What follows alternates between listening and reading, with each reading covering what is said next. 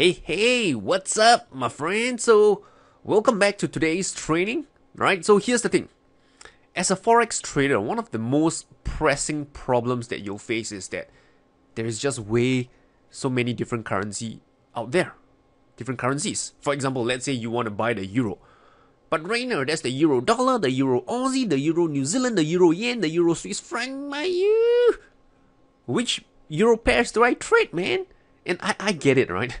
There's just so many currency pairs out there, and you might be bullish on the euro, but there's so many flavor to choose from, right? Which euro flavor do you want to choose? The euro pound, the euro yen, the euro whatsoever. So this is where a currency strength meter comes into play. It makes your life easier to help you nail down, right, the right currency pairs to trade, depending on what you want to do, to ride a trend or to capture a swing. And we'll get to that later. Okay, so in today's video, right, here's what you'll learn, right? Number one, a mistake almost all traders make when using the currency strength meter and why you must avoid it. So this is something that many traders, they are not aware of, and I want to share with you what this is, right? Once you realize this, right, you'll never, look at currency strength meter the same way again. Number two, how to use a currency strength meter to find high probability trading setups. Whether you want to ride a trend or whether you want to capture a swing, right, you can do it, right, with a currency strength meter to help you filter down the right currency pairs to trade. And I'll show you how to do it as well. And finally, right, how to build your own currency strength meter without knowing a single line of code and without spending a single cent. How do you do that? All right, so all this and more in today's training, right? You ready? Then let's get started. So first thing first, right, what is a currency strength meter? Right, so this is basically a tool or an indicator, whatever you want to call it, that tells you, right, which are the strongest or weakest currencies out there, right, according to the time frame you're trading, of course, and I'll explain more later. But basically, it helps you identify the strong currency and the weak currencies in the market. And this is important, right? When you use a currency strength meter, I know that there's many third-party software tools out there, and many of you have probably might even spend money on this currency strength meter provided by someone else. But here's the thing, right? You never want to use a currency strength meter if you do not know how it works. If you do not understand the formula behind it, if you do not understand the logic behind it, then you must never use the currency strength meter. Because here's the thing, right? For example, let's say you're a day trader, you trade off the 5 minutes time frame and you purchase a currency strength meter. And since you do not know the logic or the formula behind it, the person who developed that currency strength meter, it might be meant for the higher time frame, like the daily or weekly time frame. So you can see that there is this incongruency over here. A short-term trader using a longer-term currency strength meter doesn't quite make sense. So this is why it's important to understand the logic, the formula behind every single currency strength meter. And don't worry, I'll show you how to create your own one so you never have to rely on a third-party source ever again. Okay, so this is important. It doesn't matter whether you're using currency strength meter or some random indicator, you must understand how it works, the logic behind it. First thing first, right? How do you create your own currency strength meter? So this is the fun part, right? So you can do it in these simple steps. Number one, you want to create a list of major currency pairs. Okay, I assume you know what they are. If you do not know, I'll share with you some of the list of major currency pairs. Then you want to calculate the percentage change in price over the last 15 weeks. So why 15 weeks? Right? That's a good question. So according to numerous academic research, right, momentum in the market, right, tends to persist, right, based on a look back period anywhere between the last 3 to 12 months. So in other words, right, if a market has been moving higher over the last 3 months, it tends to continue moving higher over time. Right, so that is a look back period, the 3-month period. So anywhere between 3 months to 12 months, right, that is a fair look back period to reference to. So 15 weeks, right, is about 3 months period, right, that we are looking as a look back period, meaning how much did the price change over the last 3 months. And number 3, you want to rank them, right, from the strongest currency to the weakest one. And number 4, ideally you want to do it on the weekends where the markets are closed, the numbers, right, are static, meaning it won't change as the market is open. So I usually do it on the weekends. And bear in mind, right, I usually trade off the 4-hour and the daily time frame. So the 15 weeks, right, ROC, right, the percentage change in price over the last 15 weeks, right, suits very well for me. So if you trade anywhere between the 4-hour and daily time frame, I would say, right, the percentage change over the last 15 weeks, right, is a nice sweet spot. So how do you do it, right? So first and foremost, let's do this. Get an Excel spreadsheet, right? It's free. You can go to Google and get it, right? And what you want to do is to list down all the major currency pairs. I just list down the most basic one, the dollar, the USD, Euro dollar, Pound dollar, Aussie dollar, New Zealand dollar, Canadian dollar, Yen dollar, and Swiss franc against the dollar. And one thing that you might have realized is that the buy right is dollar Canadian, Baira is dollar yen. But because we want to make it right base, the second currency pair as dollar, I just pretty much use this inverse one as well. And don't worry, if you use TradingView, you can get those symbols as well. So let's see how to do it. Okay, so let me just remove this first. So first thing first, right? USD. Since USD is the currency that we are comparing against, it will always be 0. Okay. Next thing, euro dollar. What is the percentage change in price of euro dollar over the last 15 weeks? And again, it's very simple. If you are using TradingView, it's a free charting platform. Just type in here euro dollar, and I'll just click the first one. And what you want to do is just go down to the weekly time frame, which we are at. Go to indicators and look for ROC, rate of change. It stands for rate of change. Once you've inserted it, right, make sure you're on a weekly time frame. You just go to your settings and change it to over the last 15 weeks. Press OK. And what's going to happen is that the ROC indicator will give you a value. So in this case, the value is negative 2.17. How do I know that? Because it says so over here. Okay, so negative 2.17. You want to take that value and put it into your Excel spreadsheet. Negative 2.17. Simple, not too difficult, right? So you do this for the other currency pairs as well. So let me do one more first, right? Let's do the pound dollar. So again, you go here, look for pound dollar, click the first one, whichever one you prefer. Then you look at the ROC value. For now, the pound dollar is negative 4.66. How do I know that? Because it says so over here. Duh. Okay, so negative 4.66. So I'm going to put in over here, negative 4.66. So I'm not going to do all, right? Because it's all quite self-explanatory. So I've done this all ahead of time. And you can see over here, I've done the list, right? So you can see that right now, I've done all the different major currency pairs, okay? And their rate of change over the last 15 weeks. So now the next step to do is this, okay? So if you recall, you run to rank them from the strongest to the weakest. So it's very simple. Now we are back here. Ask yourself, at this point in time, right? Which currency pair has the largest value? So if you look at this, the largest value seems to be the Swiss franc against the dollar. Oh yeah, just one thing. Let me backtrack one thing, right? So again, as I mentioned, right, you can actually just search for, things like Swiss franc against the dollar, right? It will appear over here as well. You look for, let's say, the yen against the dollar. It will be there as well. So just click on this and then look at the the respective ROC and, fill it up accordingly. So anyway, back to where I was, alright? So which one is the strongest right now? Ask yourself. And from the looks of things, the Swiss franc against the dollar, that seems to be the strongest currency pair right now. So Swiss franc is the strongest. So I'll put in Swiss franc here first. Which number now is the second strongest? If you look at this, 0.9 is the strongest, and that is the yen. Which is the third strongest? So from the looks of things, I think dollar is the third strongest because it's 0. Everything else after that is all negative something. Okay, so dollar is the third strongest. Which is the fourth strongest? From the looks of things, it seems to be euro. The fifth one, it's possibly the British pound, followed by Canadian, Aussie, and New Zealand. There we have it, right? Ranking from the strongest all the way down to the weakest. So New Zealand, you can see over here, it has negative 9.18. So this is the weakest one, the smallest numbers, because it has the largest negative value over here. Okay, negative 9.18. So this is how you rank from the strongest all the way down to the weakest. Simple. So now, we have our currency strength meter, pretty much developed, right? We now know over the last 15 weeks which are the strongest currencies. It's pretty much the Swiss franc, the yen, and the dollar. And the weaker ones are the Aussie and the New Zealand dollar. So now, moving on. Okay, do it on weekends, okay? So, you know that already. Moving on. How do you use this information that you have just created? So, you can do a couple of things. Number one, you can identify the strong trending markets and use it to write trends, because the markets, right, are already in strong trending mode. Or alternatively, you can identify weak trends or ranging markets, right, that allows you to capture a swing. So here's how, right? First and foremost, how do you identify strong trends? All you need to do is to pair the top two strongest against the bottom two weakest. You can, go with any permutation that you want. So in this case, if you look at this again, you can see that right now, Aussie seems to be one of the weaker ones, okay?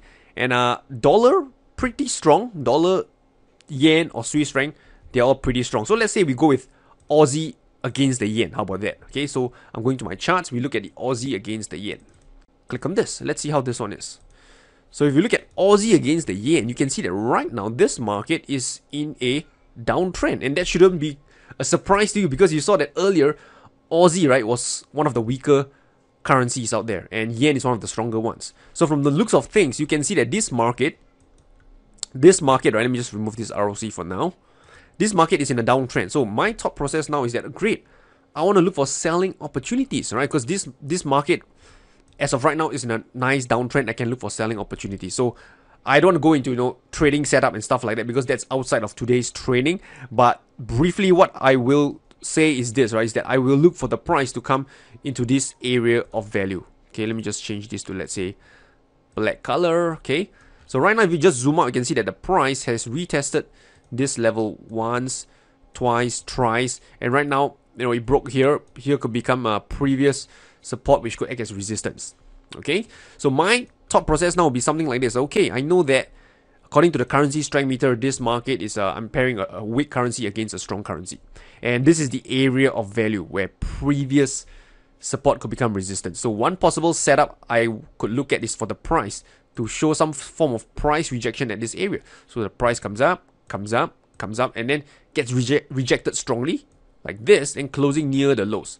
So this is what I call a bearish price rejection, and I can look to sell, right, this market, right, in anticipation of lower price to come. So there are a few factors here going for, right? Number one, the currency strength meter, we are pairing the strong, let's call it SAW, right, SAW, right, strong against the weak. Number two, clearly this market is going to be in a downtrend because we are pairing a strong against the weak. Number three, we're looking for the price to come to an area of value.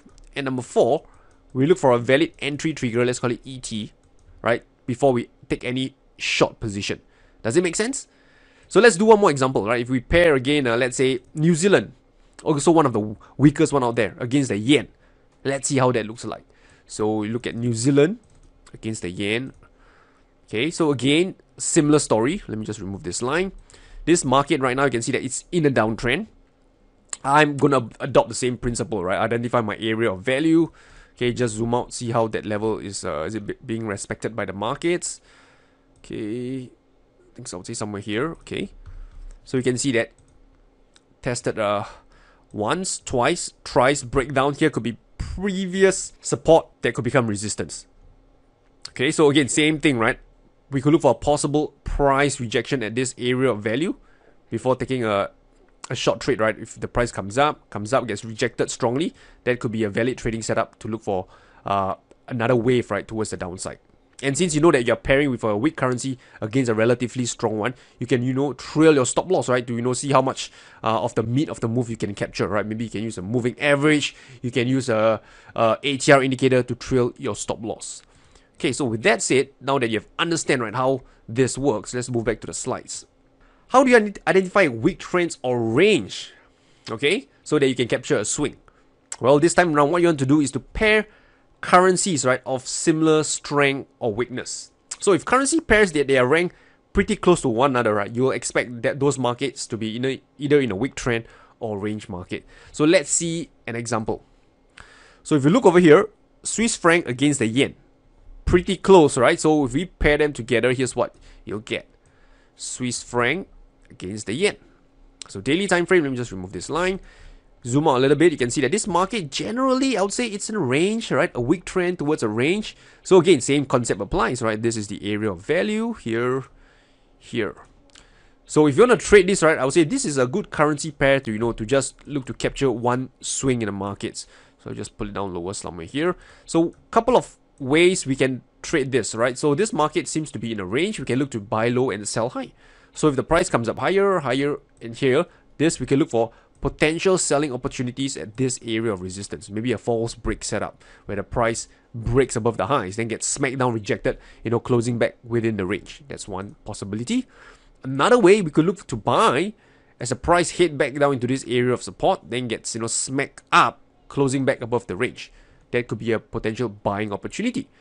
Okay, can you see how this works? So let's look at one more example, shall we? So again, this time around, let's say we pair the pound with the Aussie. Pretty close one another, right? So you won't really expect a strong trending market, right? So pound against the Aussie over here.